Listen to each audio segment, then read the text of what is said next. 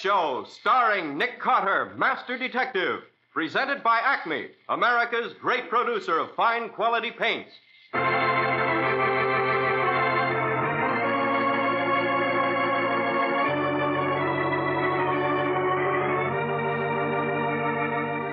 This is the story of a man known the world over as one of the most daring and resourceful characters in the history of detective fiction. A man whose name has become a symbol of the triumph of right and justice over the sinister forces of crime and lawlessness. A man recognized as one of the great masters of deduction. Nick Carter, Master Detective.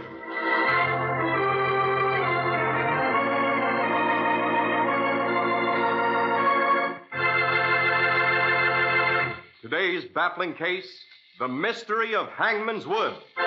Another exciting chapter dramatized from the life story of Nick Carter.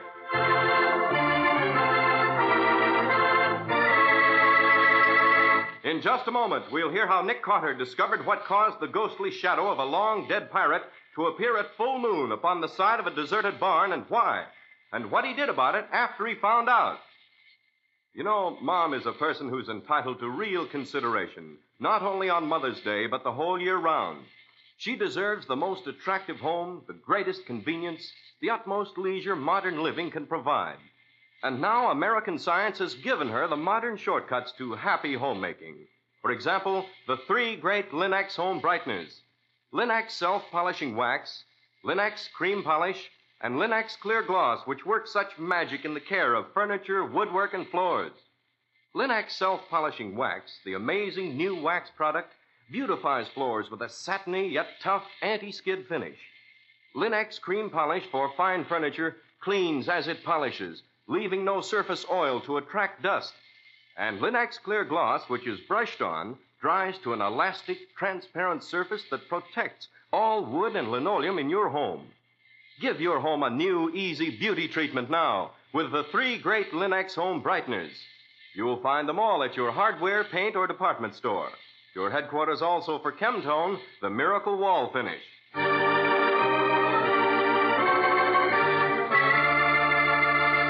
And now for today's exciting case from the life of Nick Carter. As we join Nick Carter and his secretary, Patsy Bowen, this week, we don't find them in the old house in the corner of 5th and 4th. Instead, they're watching the sunset on the terrace of a little inn overlooking the placid waters of the Potomac. But it's only a busman's holiday. They've come in answer to a frantic telegram sent by Professor Markert. That famous archaeologist is explaining his problem to them in cultured but slightly agitated tone. You know, it's extraordinary, Mr. Carter. I might even say fantastic. Never have I come across a more curious manifestation of local superstition. As you know, I've been investigating the so-called pirate caves of the Potomac. Doesn't sound like a very cheerful thought, does it, Nick?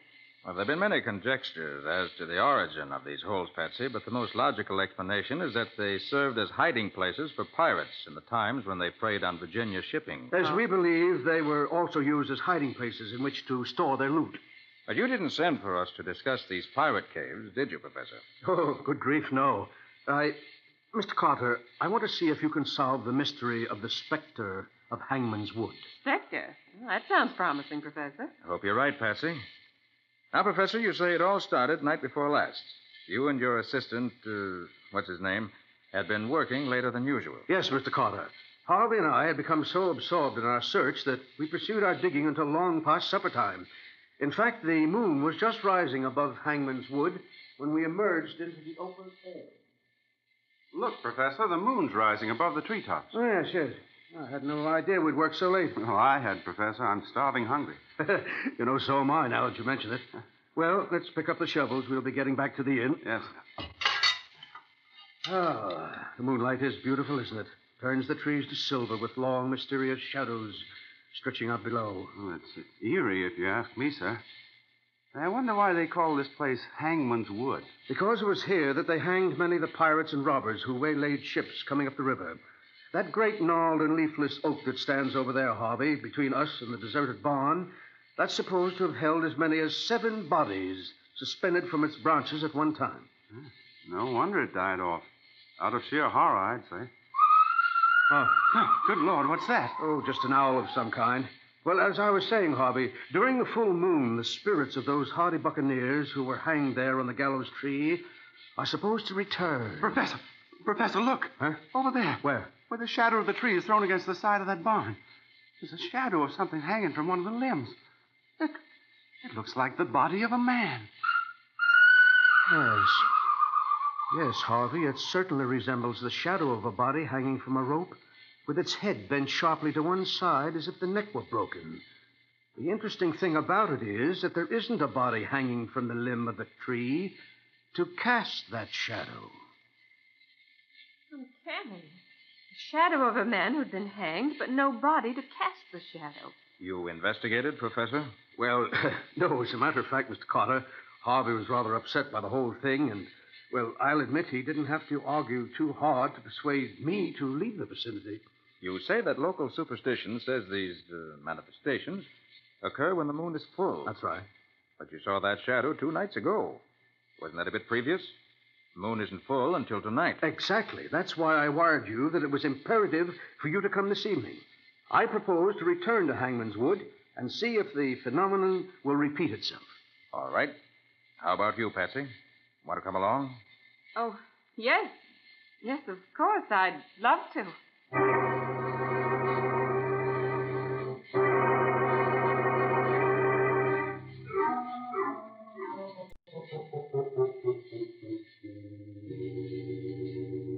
Well, here we are, Mr. Cotter.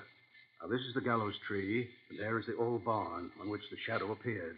Everything is just as it was the other night. I don't see a blessed thing, do you, Nick? Wait till the moon rises above the treetops. That should be any moment now. Yes. Yes, here it comes. Shadow of the tree begins to form on the side of the barn. I don't see any hanging body, Nick. There's a breeze rising. Yes, it often comes up with the moon, they tell me, Mr. Cotter. Ah, yes. The full moon rides clear of the top branches of the old oak tree. The wind freshens, the branches murmur. Oh. Oh, goodness, Nick, did you hear that? Yes, Patsy. It's a screech owl. Oh. And a screech owl in this vicinity, Mr. Cotter, is supposed to be a harbinger of ill fortune. I rather suspect that particular screech owl, Professor, is even more ominous than that. What? There. Look at that shadowy shape slowly materializing in the moonlight on the barn door. Oh, Nick, it's just as the professor said. The shadow of a man hanging by his neck. Yes. And as you can see, there's nothing hanging from the tree which would cause that shadow. Nothing at all. Well, that's not too significant, Professor. The interesting feature of that shadow is that it doesn't sway in the breeze. What's that? Yes, this breeze is strong enough to move any object hanging from the limbs of that tree, provided it were hanging. Oh, I do wish that bird would go away. He's probably got a nest somewhere in that old barn. I think we'd better investigate that barn, Professor. Particularly that door that frames the hanging shadow. Oh, Patsy, while we investigate the barn it rests on, you wouldn't care to climb the gallows tree and see if you can discover the origin of the shadow? I would not. Not that I think there isn't a perfectly normal explanation of some sort for that apparition, mind you. Well, then. But nobody in his right mind has any business to go climbing trees in the dark. Okay, Patsy, we'll come back tomorrow in the daylight for the tree. But the barn door, I think we'd better investigate that right now. Very well, Mr. Carter, if you think it best. Let's see. This barn door is interesting. Very interesting. This old lock is rusted with age, and unbroken cobwebs cover all the hinges and lintels. Well, that means no one's been inside the old relic for a dog's age. On the contrary, Patsy. Someone has been inside, and very recently. What? He was driving a horse and wagon. Look here, the ruts in the soft earth. Oh. The ones going into the barn are rather light. But here, look at these that are superimposed on the first ones. Yes? Notice how much deeper they cut?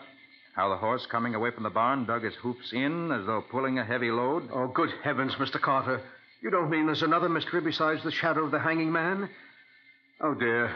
Now we have a horse and wagon that can drive through a barn door that's been locked for years. Maybe the driver just said open sesame and the door disappeared into thin air. No, the trick is slightly more obvious, Patsy. I'd like to have a look a little higher up. Professor. Yes? Bend over so I can climb up your back. I want to stand on your shoulders. Like this? Yes, that's it. All right, now steady. All right. I've got you. All right. Yes. Yes, I was right. There's a long crack. running parallel with the ground. That means the hinges are on the inside. The whole wall swings inward. All right, steady, Professor. I'm coming down. Right you are. Now, let's see what happens if we push the bottom of the wall right about here. All right, all together now. Oh, Nick, it's swinging up. It's open. Say, that's neat. Must work on a system of pulleys and counterweights. Oh, gosh, Nick, it's dark in there. Well, it's not too dark when you get used to it. I've got an idea there may be something interesting hidden in here. Something that someone has gone to great pains to keep secret. The hidden door, the bodiless shadow are all part of a plot to keep interlopers from... Oh, Nick, something swished at me. Calm yourself, Patsy. It's only a bat. Old barns are usually full of them. Yes, there's another. I definitely don't like that. They get in your hair. Oh, nothing here. Nothing but a bit of old hay in this corner. Oh, there's nothing in it. Nothing. Here, wait a minute. Hold on. Huh? What is it, Nick? There's a hole under the hay. A hole leading down. Give me the flashlight, Patsy. Here. Thanks. Great Scott, look there. It's the entrance to another pirate hole, with a ladder leading down into it. That looks like one of the deeper ones. Oh, Nick, you don't expect us to crawl down there. No, Patsy. Whatever was hidden down there was removed in the heavily laden cart whose tracks we saw outside the barn. See? Here's the imprint of kegs that have been rolled across the soft ground. And here one was stood on end. Yes. And look, here one of them sprung a leak. There's a small trail of blackish powder. Well, what do you make of that, Patsy? No sort of acid, Nick, like gunpowder. Right. Oh, good grief, Professor, put out your pipe. Yeah, what for? Oh, it's dangerous to smoke a pipe in a place that's bulging with gunpowder. But it's not bulging with it, Patsy. There isn't enough left here to fill a firecracker. Someone's got wind of the fact that Professor Mackert called us in, and the whole lot's been removed. Yes, but where, Mr. Carter? For what purpose? I wish to heaven I knew. The amount of explosive that was carried away in that heavily laden cart can do a great deal of rather serious damage. Nick, what do you suppose they're planning to blow up? I don't know yet, but I hope to find out shortly. First, we send off 2 telegrams. Okay. One to the FBI asking for any information they may have regarding Dynamite Joe Porter and his gang. Dynamite Joe. Yes, I've heard of him. He's the notorious English criminal who specializes in blowing up banks. And also Rex railroad train. If he thinks they're carrying anything that might interest him, Where's the second telegram going? to Annapolis. Well, why Annapolis? Because Annapolis, which is a bare 5 miles up the river, is the site of a government powder magazine. I want to know if they've missed any of their stores lately. Yes, and I think I may even send another telegram to the Port Authority at Norfolk. Come on. We better hurry back to the telegraph office before it closes. There are a great many things to do, and too little time to do them.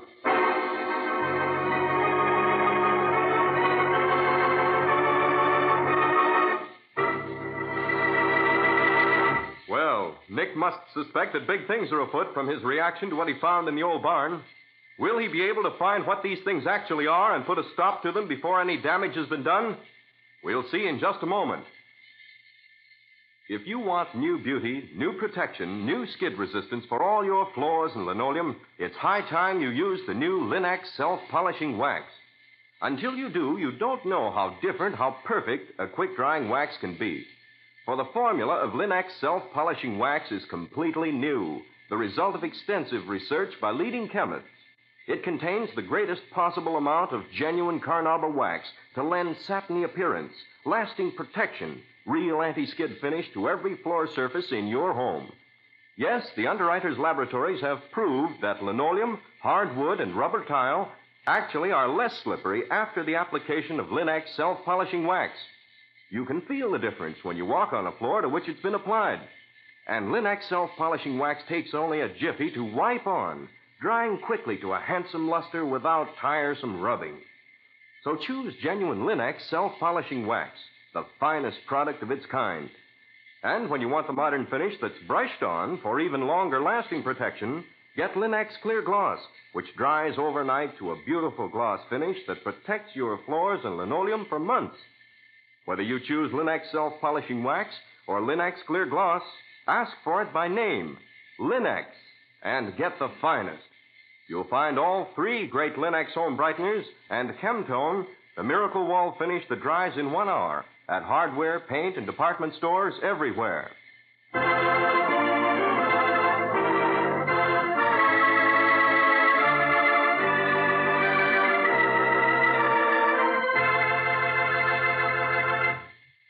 And now, back to our story.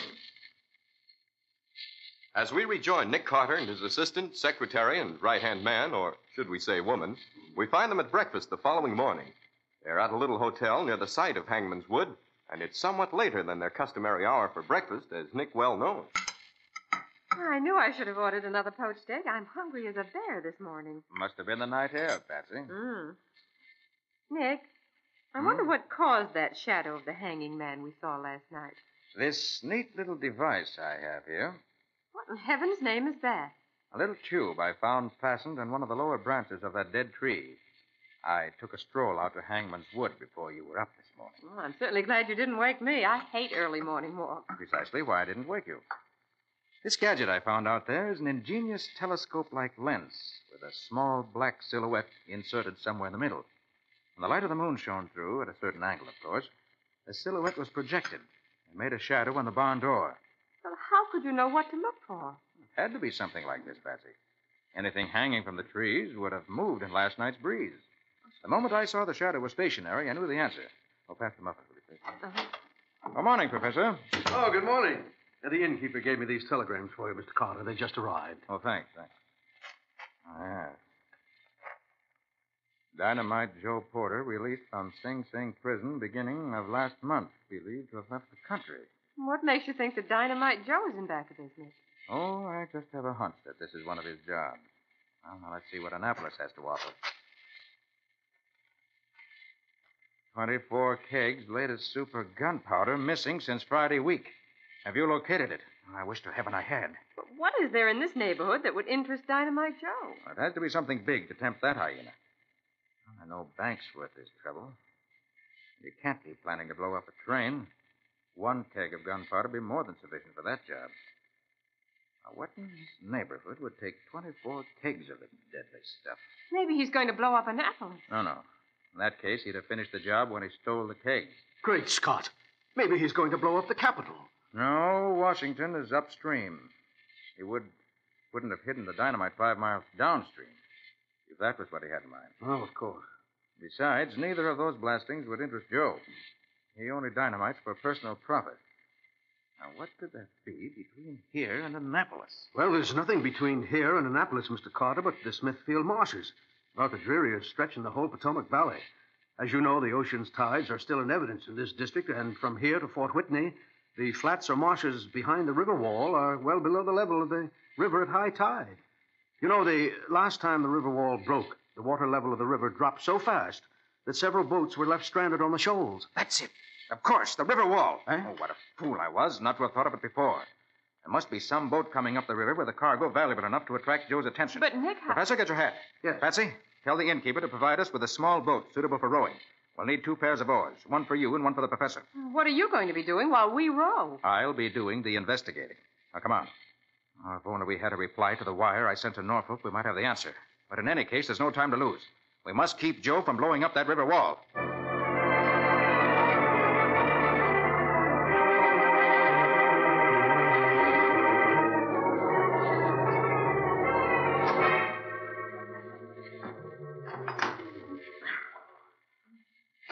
Faster, you two. Faster. I'm pulling as fast as I can. If you wouldn't insist on hugging this river wall, there's a nice breeze out in the middle of the stream. No signs of the dynamite yet. We've got to find it.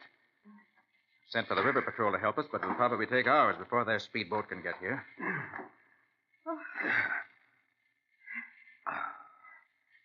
Oh, Nick, I just remembered something. What? Another telegram. Came for you while you were seeing about the boat. Must be from Norfolk. Oh, let me have it, please. Oh, I'm sorry, Nick, but you rushed us off in such a flurry, it went right out of my mind. Here you are. Thanks.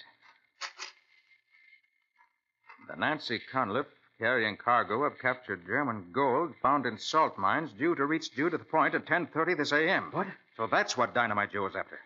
Quickly, both of you. Back to your oars. Right. Now, wait a minute. Here's something.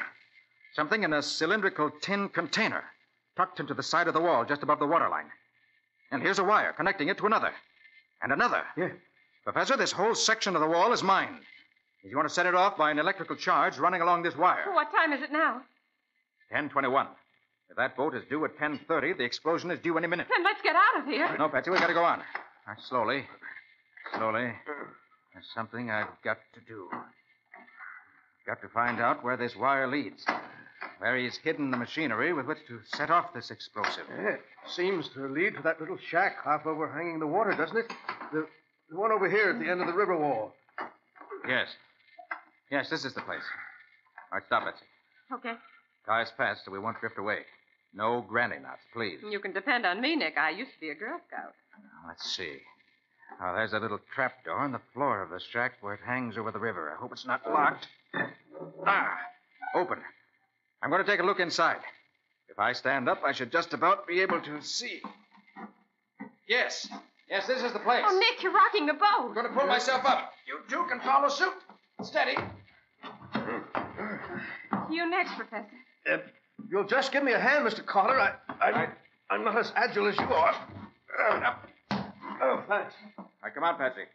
I think we can pull you through between us. I can make it myself, thanks. Maybe, but I'll give you a hand anyway. Now, up you come. There. Oh, well, you didn't have to be so rough about it. I'd have made it. Righto. Now you're all here. Get your hands up in the air. Nick, look. Yes. This, unless I'm mistaken, would be Dynamite Joe Porter. Stick 'em up, as you say on your side of the ocean. Seems to be determined. All right, Joe. They're up. That's better. What kept you blokes? I've been waiting for you all morning. I hoped you wasn't going to be late for the big event. I wanted to show this Mr. Nick Carter how it's done on our side of the big pond. Well, now, that's right neighborly, Joe. But aren't you going to search us first to see if we're armed? Not me. In the first place, I ain't giving nobody a chance to do me dirt whilst I'm busy with another chap. Besides, weapons will do you no good. But don't take your hands down, because one false move and you're a goner. What are you going to do with us, Mr. Dynamite Joe? I got that all planned out, sister. There's a little steamer coming up the river in a few minutes, the Nancy Cunliffe. Not much to look at, but she's got a cargo of gold bars in her hold that'll make me as rich as Mr. Rockefeller. Delightful. You and me and Mr. Carter here are going to wait right here until this here Nancy Cunliffe runs round the bend. You keep your hands in plain sight all the time and we don't have no trouble, see?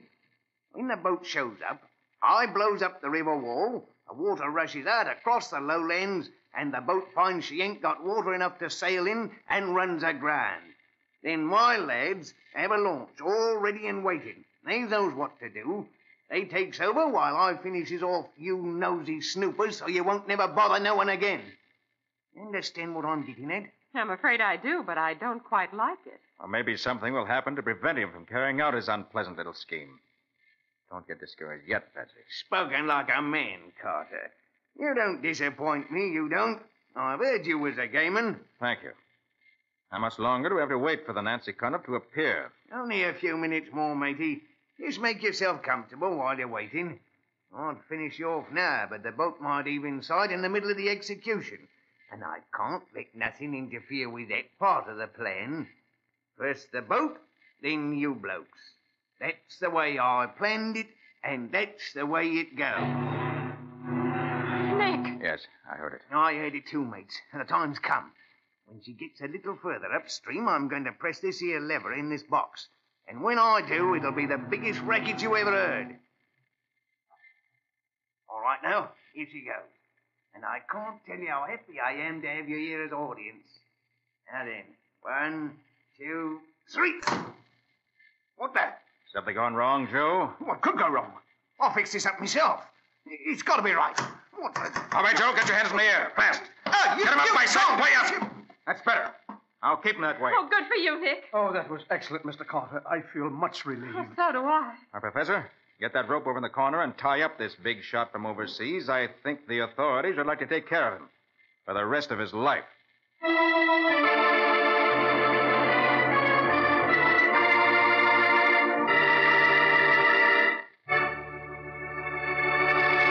In just a moment, Nick will return to tell us about the clues which enabled him to solve the mystery of the Hangman's Wood. A lovely home adds to the joy of living, and the 3 great Linx home brighteners add to the ease of keeping your home lovely. Linx Cream Polish, for example, renews the original gleaming beauty of your fine furniture, the handsome appearance of the wood grain itself, in one quick, easy application. For Linex Cream Polish actually cleans as it polishes to save you one whole step in your cleaning day routine. Yes, that cloudy look left by dust and previous polish is erased in one quick process that also removes blurry fingerprints and helps conceal scratches. And what's more, Linex Cream Polish leaves no surface oil for dust to cling to. So do as many wise modern homemakers do. Take the streamlined way to furniture care. Linex Cream Polish, which cleans as it polishes. Ask for all three great Linex home brighteners, Linex Cream Polish, Linex Self-Polishing Wax, and Linex Clear Gloss at your nearest hardware, paint, or department store. Your headquarters also for Chemtone, the modern wall finish that beautifully decorates the average room for only $2.98. Tomorrow marks the beginning of the mighty 7th War Loan Drive. And the most important thing you can do to support our fighting forces is to invest in war bonds. An investment in final victory, an investment in peace, an investment in America's future, and yours. 85 million Americans hold war bonds, and 85 million Americans can't be wrong. Get your extra bond now.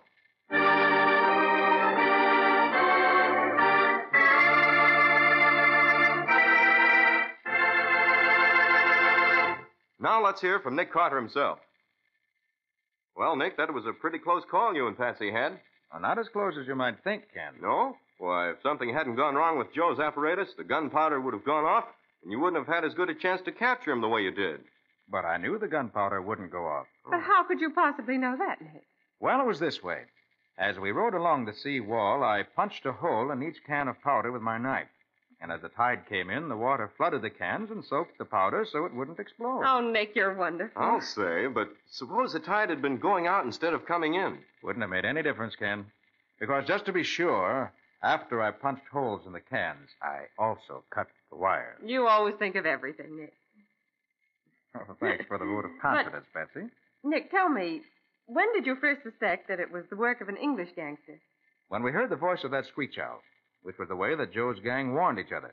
You see, our screech owls are quite a different species from those in Great Britain. Oh? When I heard that peculiar, eerie call, I realized it was an imitation of the British screech owl, which is a bird definitely not found in the woods of Virginia. Well, well, live and learn, I always say. And now, how about a hint or so about next week's story? I don't see why not, Ken. It's a story about one of New England's most famous possessions, the rocking chair. Rocking chair has a good homey sound, hasn't it? But this rocking chair only rocked at certain times, certain very definite times, just before some member of the family was to die. Has a nice homey sound, doesn't it? Well, there was nothing homey about the deaths. They happened in all sorts of ways. Until Nick took over the case. Then both the rocking and the death stopped, suddenly and for good. And what do you call this exciting story, Nick? I call it the haunted rocking chair.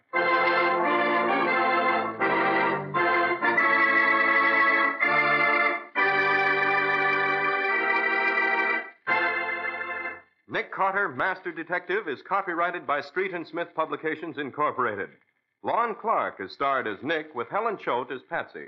Original music is played by Lou White. The programs are written by Edith Miser, and any resemblance therein to actual persons, living or dead, is purely coincidental. The entire production is under the direction of Jock McGregor.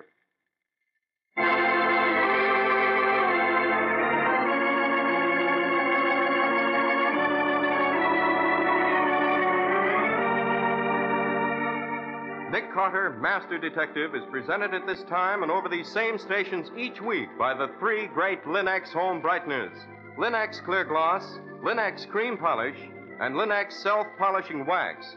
Created by Acme, America's great producer of Acme fine quality paints.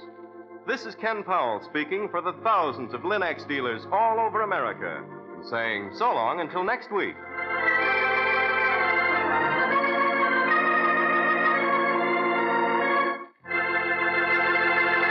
This is the Mutual Broadcasting System.